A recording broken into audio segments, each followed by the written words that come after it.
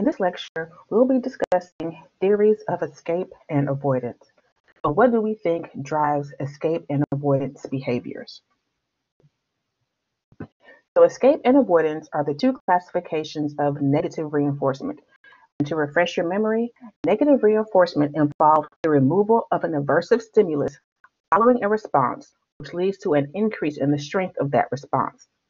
So you perform a behavior, and as a result of that behavior, something aversive, something you don't like, is taken away from you or stopped.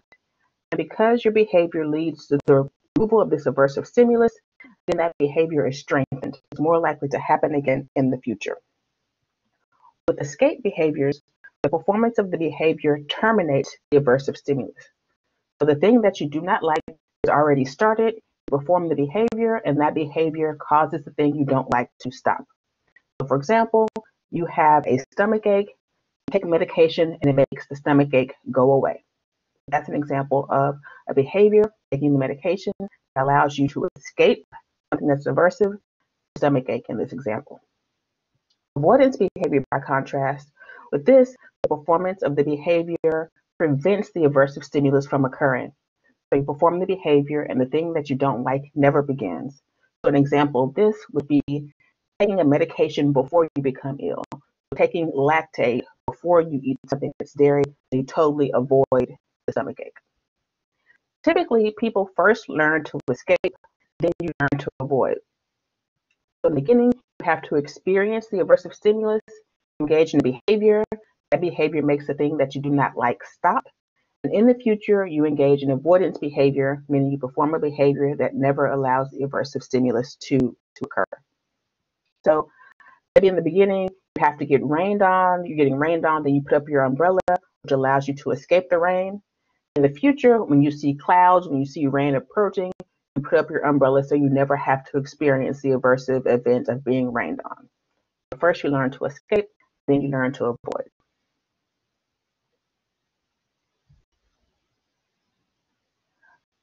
So we can see examples of first learning to escape, then learning to avoid in the laboratory.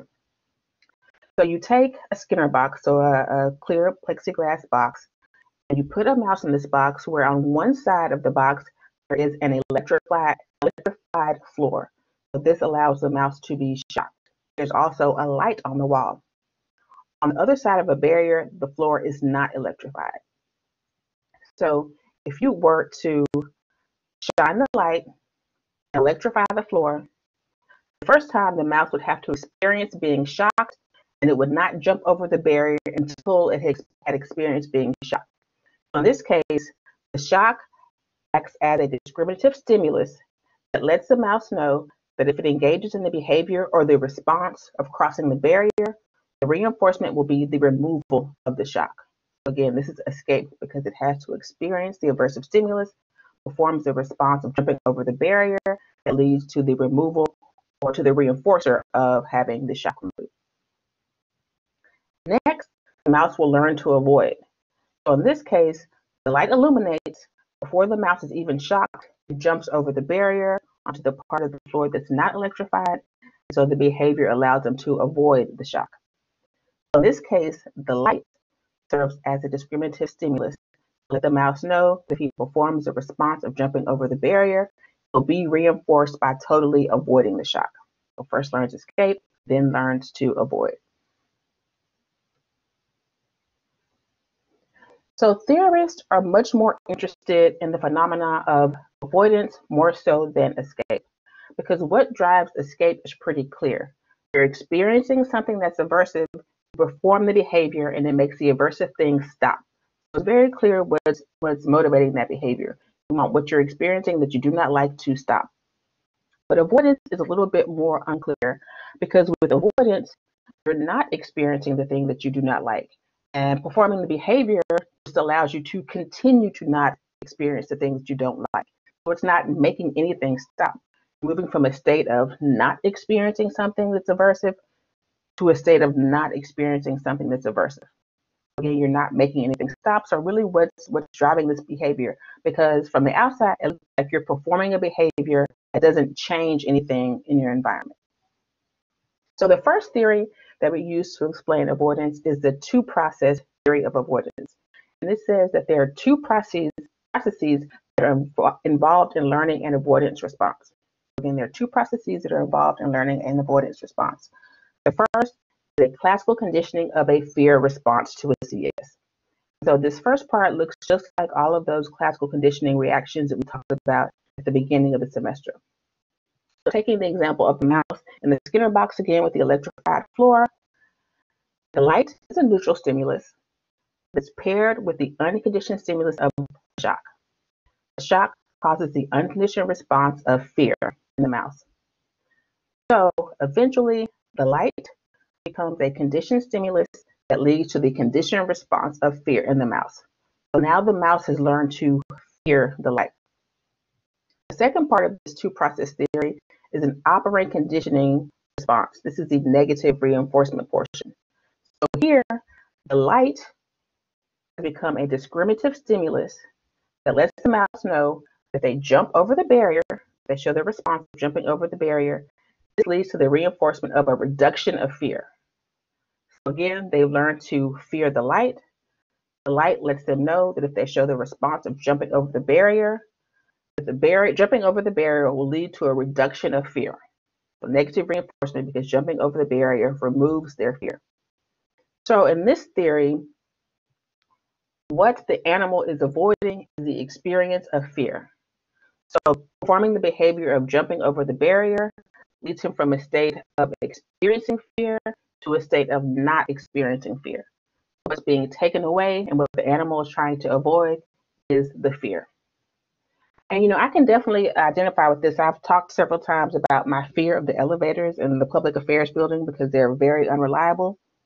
When I really think about it, what I'm trying to avoid is not the experience of the elevator stopping, because I, in reality, know that that's very unlikely. What I am avoiding is the fear that I feel when I get in the elevator. I know that when I get in those elevators, I get nervous, I get uncomfortable, and that is very aversive to me. It's something I do not enjoy.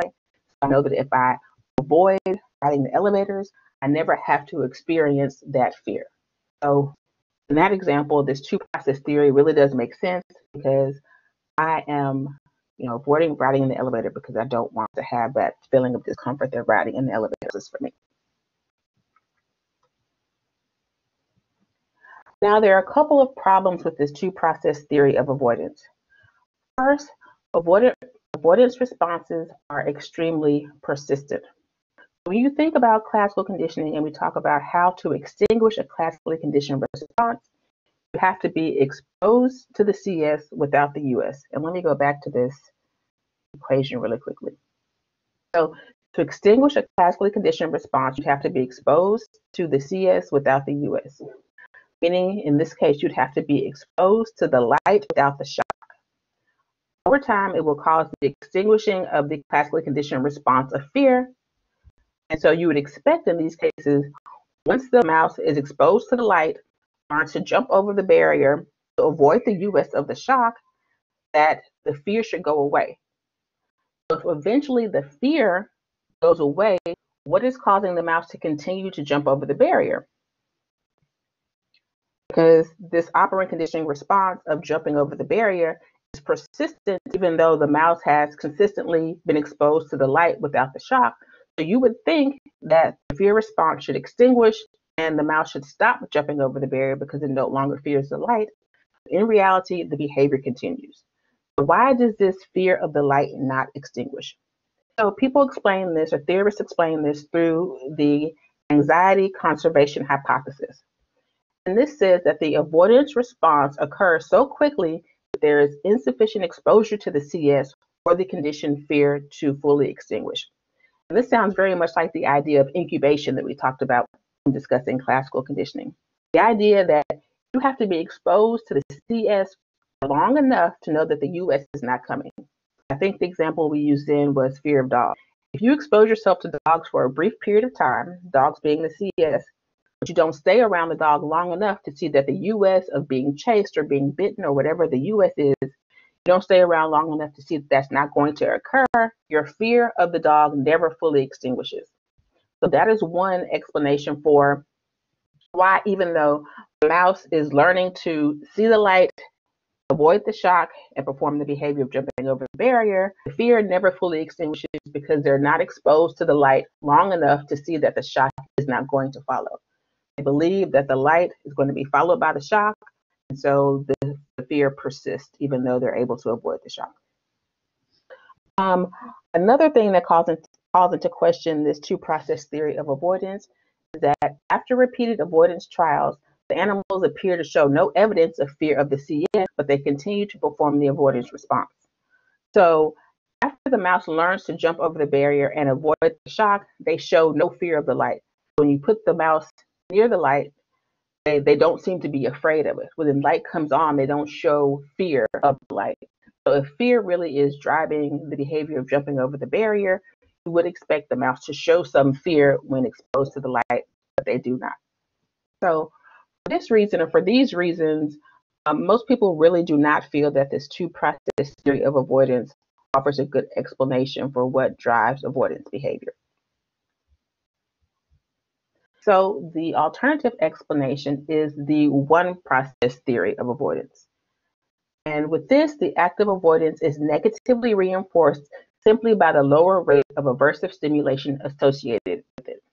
So here, the mouse jumps over the barrier simply because it leads to a lower rate of shock. So it's not because jumping over the barrier decreases its fear, it's just that jumping over the barrier leads to less shock. So this is attractive. It does not require the inference of internal states like fear. So when you think back to our description of behaviorism, it's very much concerned with observable behaviors. They try to avoid making inferences about things that go on inside of animals or inside of people that you can't see. So this explanation allows us to look only at the fact that when I see the mouse jump over the barrier, I see that it's avoiding being shocked. So I can look at observable things in the environment as opposed to having to guess about what's going on inside of the mouse. So these are the two competing explanations for what drives avoidance behavior.